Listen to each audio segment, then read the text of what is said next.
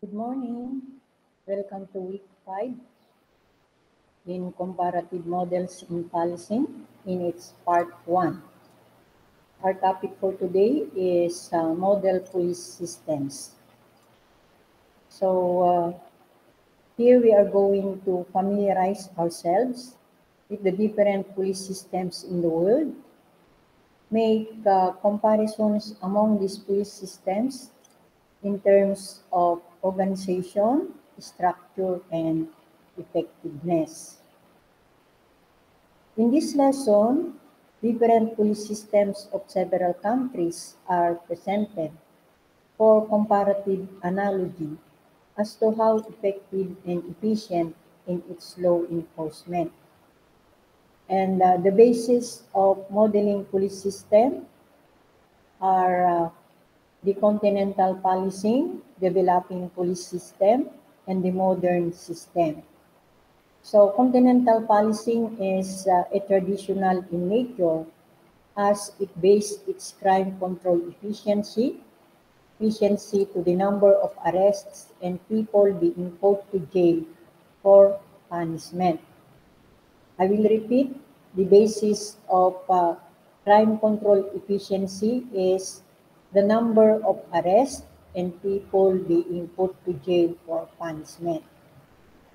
The developing police system, these systems are those that are under transition from their former practices but have adopted democratic form of governance. And then the modern system uses measurement of crime control efficiency and effectiveness based on absence of crime or low crime rate to include citizen satisfaction in terms of peace and order that propels progress. So let us now have the first basis of modeling police system, which is the continental policing practices model. So the countries under this model, we have the first, the Egypt police. The Siwa Oasis in Egypt is a place with little or no crime. The population of 23,000 consists of 11 tribes who are the descendants of ancient Greeks, and said that Plato himself fashioned his model of perfect government in the republic there.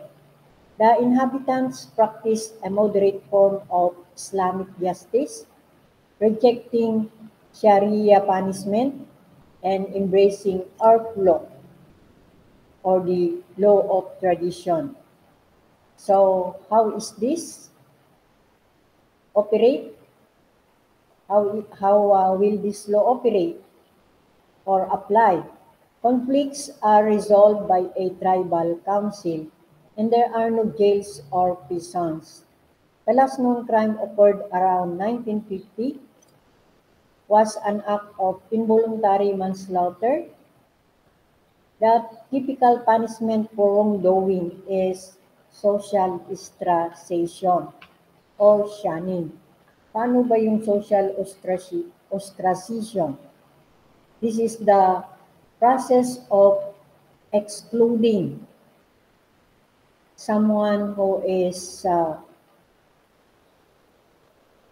violator or offender from a society or group. Okay? So this type of society is an excellent example of the folk communal or informal justice system. The second country under the continental, we have the China. Okay, so we will have their police organization. For its overview, the first police force comparable to present-day police was established in 1667 under King Louis XIV in France. Although modern police usually trace their origins to the 1800 establishment of the Marine Police in London, the Glasgow Police, and the Napoleonic Police of Paris. The first modern police force is also commonly said to be the London Metropolitan Police, established in 1829, which promoted the preventive role of police as a deterrent to urban crime and disorder. So our explanation will show that China is somewhat under uh, the colony of several countries, no? So itong una in 1667, uh, this is a police force under King Louis XIV in France. And then in 1829, we have the London Metropolitan Police. So whoever that colonized China that time established their police force. Law enforcement, however, constitutes only part of policing activity. Policing has included an array of activities in different situations, but the predominant ones are concerned with the preservation of order. In societies in the late 18th century and early 19th century, this developed within the context of maintaining the class system and the protection of private property. Alternative names for police force include constabulary, gendarmerie, police department, police service, crime prevention, protective services, law enforcement agency or Garda Síocana, and members can be police officers, troopers, sheriffs, constables, rangers, peace officers, or Garda. Russian police and police of the Soviet era Eastern Europe are called militia. Okay? We will move on to the historical secret police organizations uh, in ancient China. So, law enforcement in ancient China was carried out by prefects. The notion of a prefect in China has existed for thousands of years. The prefecture system developed in both the Chu and Jin kingdoms of the spring and autumn period. In Jin, dozens of prefects were spread across the state, each having limited authority and employment period. In ancient China, prefects were government officials, appointed local magistrates, who in turn were appointed by the head of state, usually the emperor of the dynasty. The prefects oversaw the civil administration of their prefecture or jurisdiction. So ulitin natin, who are those prefects in China, in ancient China? They were the government officials appointed local magistrates who oversaw the civil administration of their prefecture or their jurisdiction. Prefects usually reported to the local magistrate, just as modern police report to judges. Under each prefect were sub-prefects who helped collectively with law enforcement of the area. Some prefects were responsible for handling investigations, much like modern police detectives. Eventually, the concept of the prefecture system spread to other cultures such as Korea and Japan. Law enforcement in ancient China was also relatively progressive, allowing for female prefects. Recent court trials of prefects in modern popular culture include Jet Li's portrayal of the nameless prefect in the movie Hero.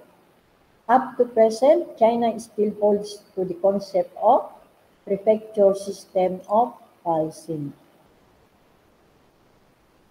Then we have the third country under continental policy. We have Saudi Arabia. So the Saudi Arabia police system is highly centralized. During Royal Decree 1950, King Abdul Al-Aziz formed the Saudi Arabia Police Force. In 1960s, the modernization of police forces provide policemen with radio communication equipment and vehicles. They have also what we call the General Directorate, which was formed under the rule of the king and supervise all the police function in the kingdom.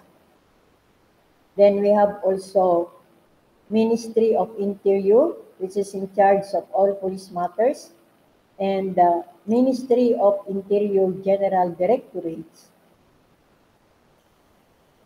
which is a subordinate of Ministry of Interior.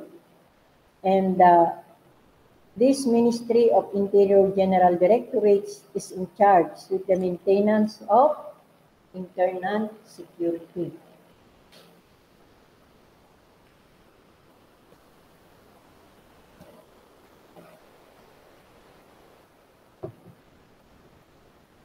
Let us move on to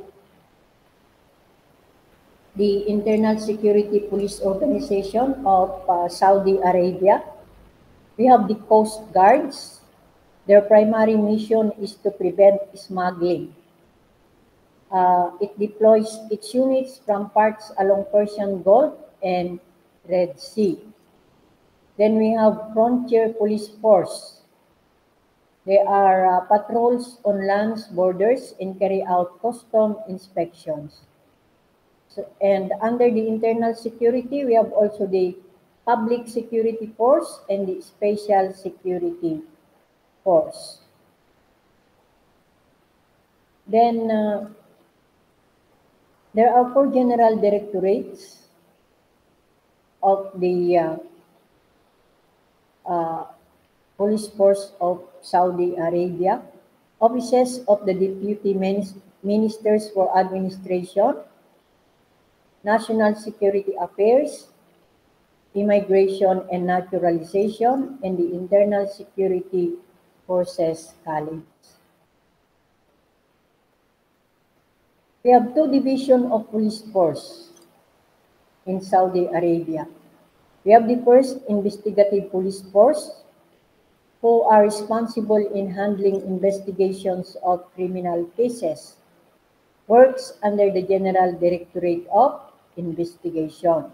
So this investigative police force is under the General Directorate of Investigation.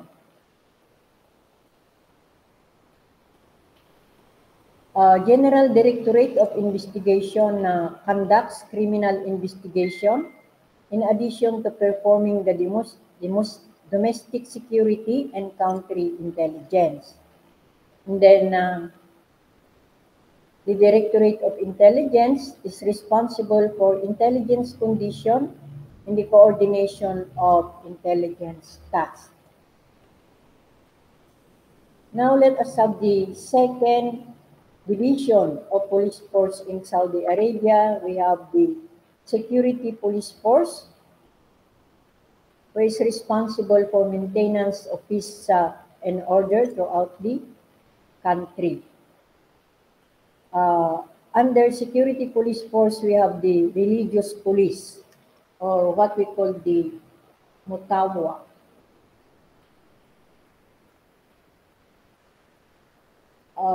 This is an unusual, if not unique, internal security force in Saudi Arabia. It is autonomous and highly visible, and it ensures that strict assertion of Islamic code of conduct throughout the nation is implemented. Let us move to the police ranking in Saudi Arabia. We have the director, it is the head of Saudi Arabia Police. This is the highest ranking officer in the Ministry of Interior, and it has the power to appoint officers of the local police force. And then we have the Sheikh, who is appointed by the king. He supervises certain regions in the country. He has the authority to handle matters related to public safety and has power to punish offenders of the civil law. Okay, let us move on to the second model system. And this is the developing countries' police system. We have the first country under this. We have the police in Congo.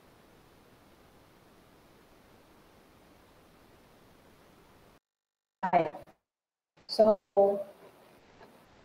saan ang Zaire? Zaire was, what is Zaire? Or where is Zaire? Zaire was the name of a sovereign state in Central Africa between 1971 and 1997. Now, it is already known as Democratic Republic of the Gendarme's Armed Police Office. And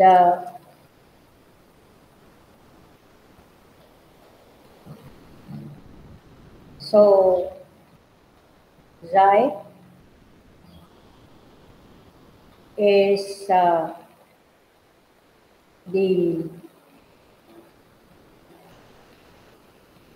former name of Republic of Congo.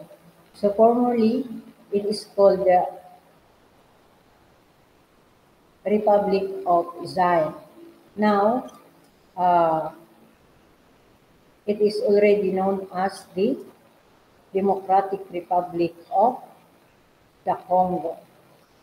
Okay? The development of police forces in Zaire has been anything but a steady, continuous process.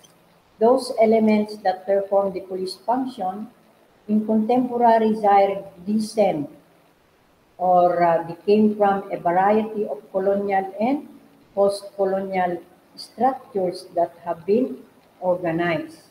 So, ang Zaire din na ito ay naging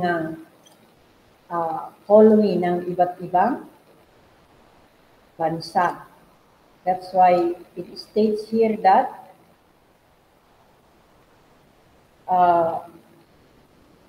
yung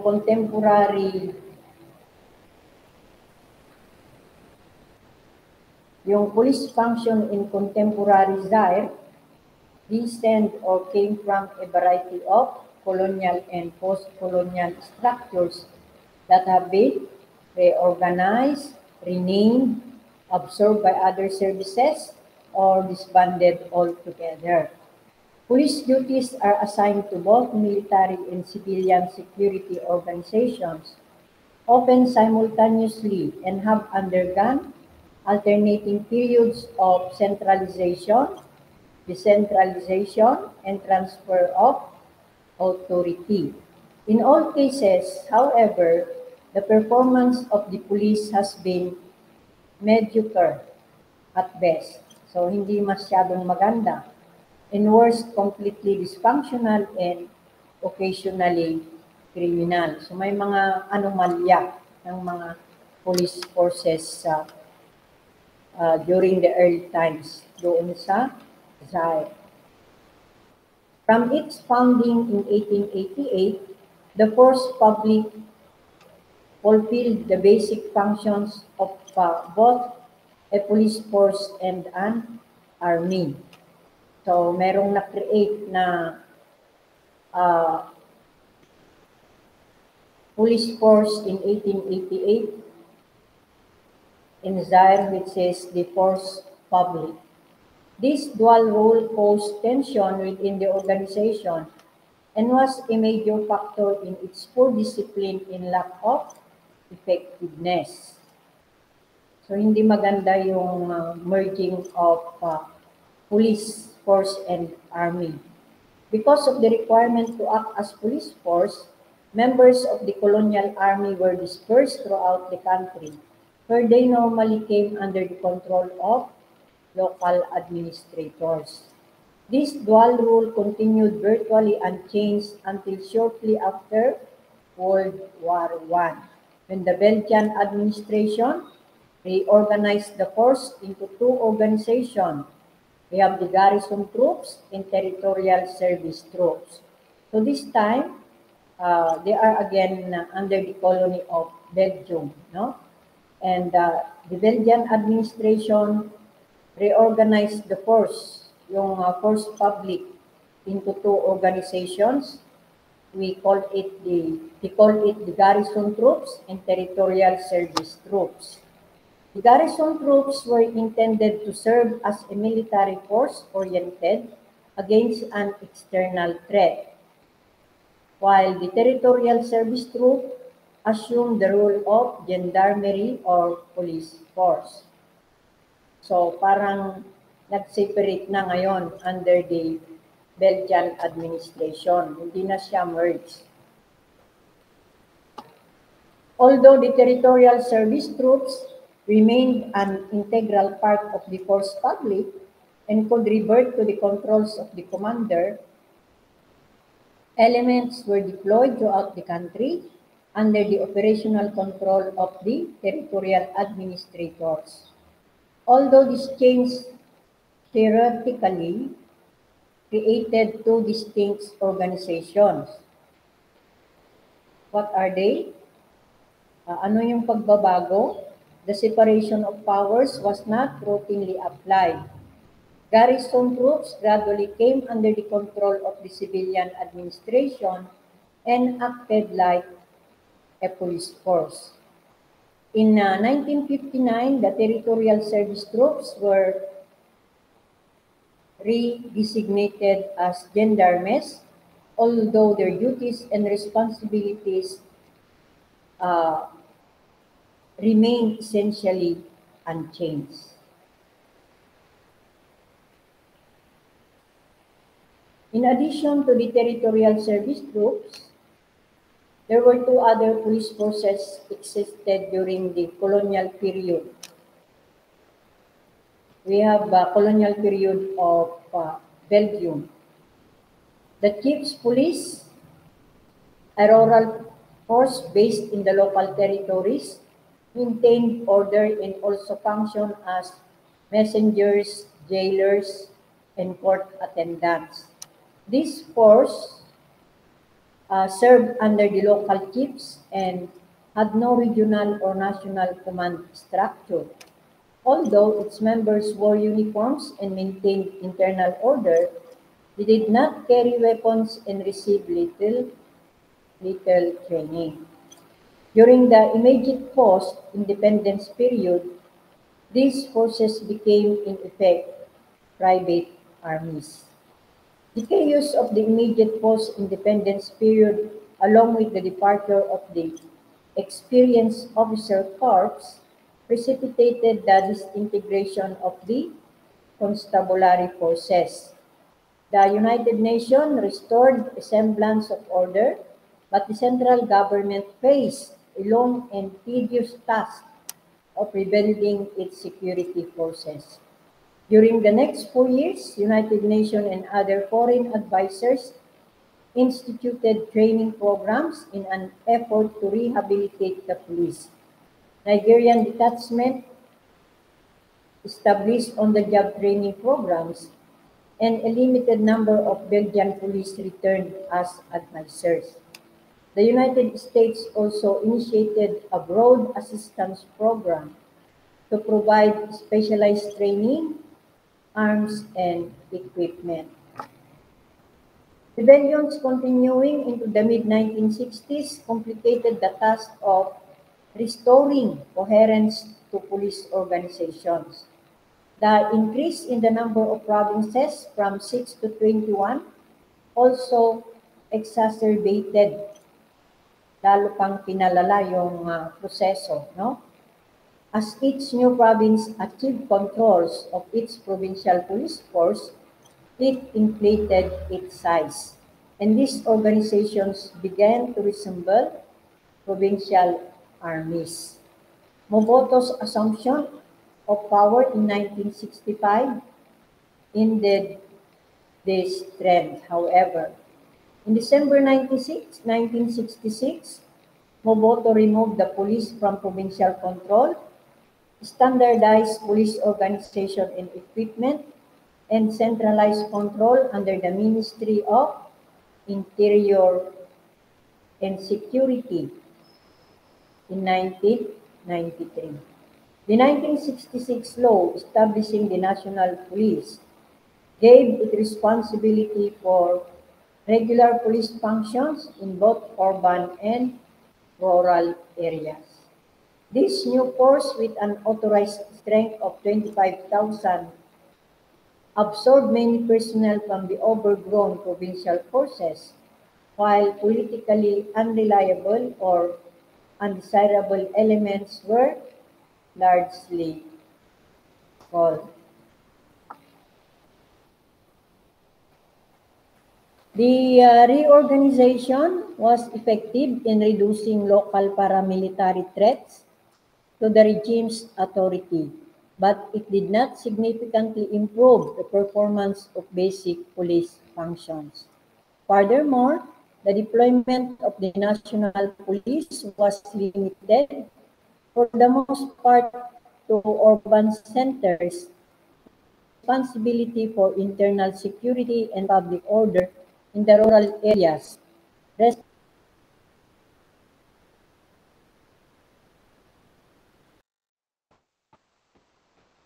ANC.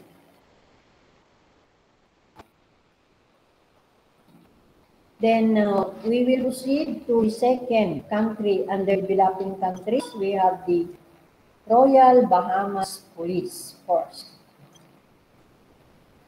So, Royal Bahamas Police Force is the primary line of defense protection for Bahamian citizens.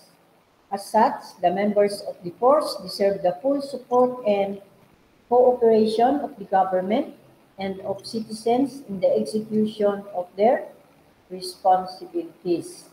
Since coming to office in 1992, the Free National Movement has undertaken substantial action to upgrade and enhance both the manpower and material condition of the police force by increasing the number of police recruits, upgrading and expanding training and retraining programs available at the police college for recruits, junior and mid-level police officers, increasing the police vehicle fleet and upgrading the police garage, and opening two new police stations at Nassau and Meeting Streets and the Walt Road in the vicinity of Market Streets, and undertaking the construction of a third station in Eastern New Providence of Elizabeth Estates and Colony Village.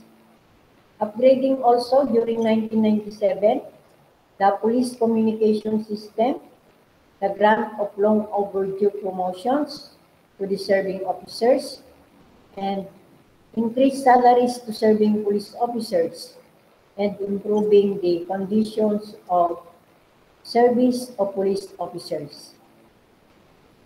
It also includes legislation to provide for a police association and an extension of the mandatory retirement age of police officers. To build upon this,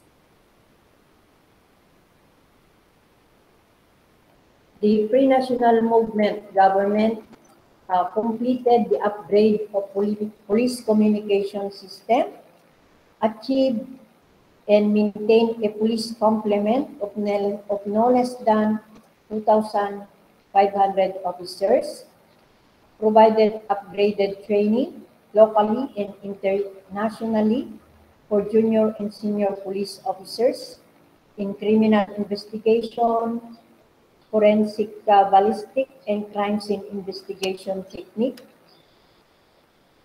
increased opportunities for training attachment in the United Kingdom, Canada, and the United States of America for senior officers likely to hold command posts.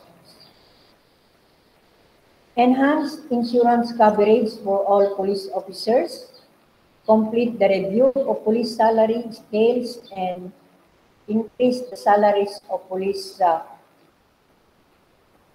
officers.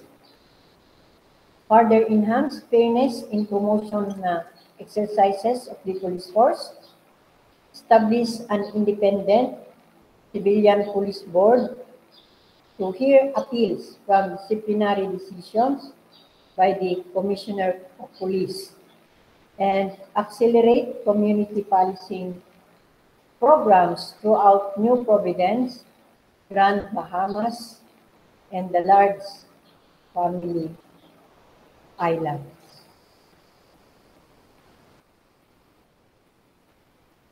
Then let us proceed to the third country under developing countries' police system. We have the rural Papua New Guinea Constabulary.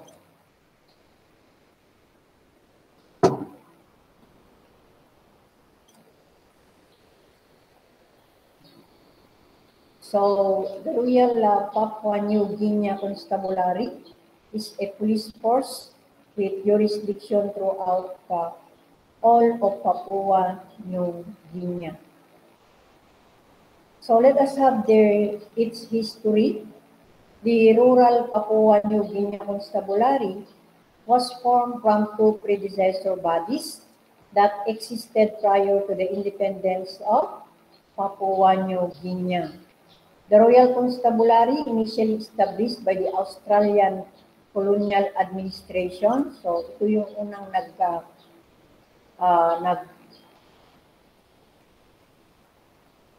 nag-colony sa kanila, sumakop sa kanila. So, I repeat, the Royal Constabulary, initially established by the Australian Colonial Administration as a part of setting up Papua in the late 19th century, and the New Guinea Police Force, which covered the former German New Guinea and British New Guinea, also set up by Australia, initially during World War I, and formalized as part of the League of Nations mandate of 1920. The constabulary played a significant role resisting the Japanese occupation of New Guinea during World War II. The two colonial territories were gradually amalgamated during and after World War II, leading to the merger of the two forces. The structure was retained when Papua New Guinea gained independence in 1975, although the name shifted from Rural Papua and New Guinea Constabulary to the present name, which is Rural Papua New Guinea Constabulary. Parang inalis lang yung N, no? That was in 1972. Let's look into the organization of the Royal Papua New Guinea Constabulary. So this is a part of the law and justice sector of the government of Papua New Guinea, the Royal Papua New Guinea Constabulary. This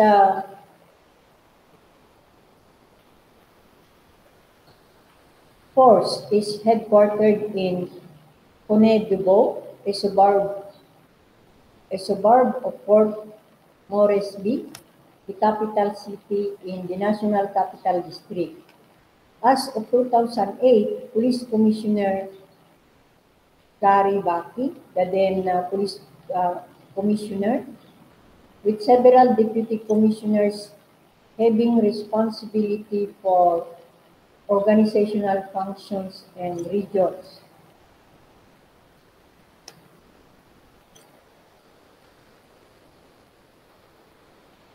And here, the Royal Papua New Guinea Constabulary has been aided in the past by various Australian initiatives, including supplying police forces and providing hundreds of millions of Australian dollars in assistance with budget, equipment, and staffing.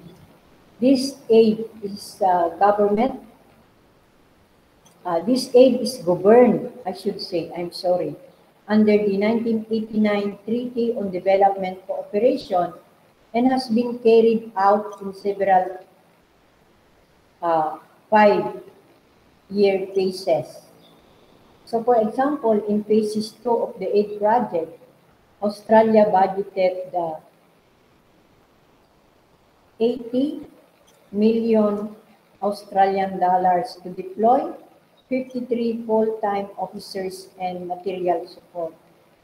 And then on phase 3 of the same program, so a proposal for an enhanced cooperation program with over 200 officers dispatched to aid in operation in 2004.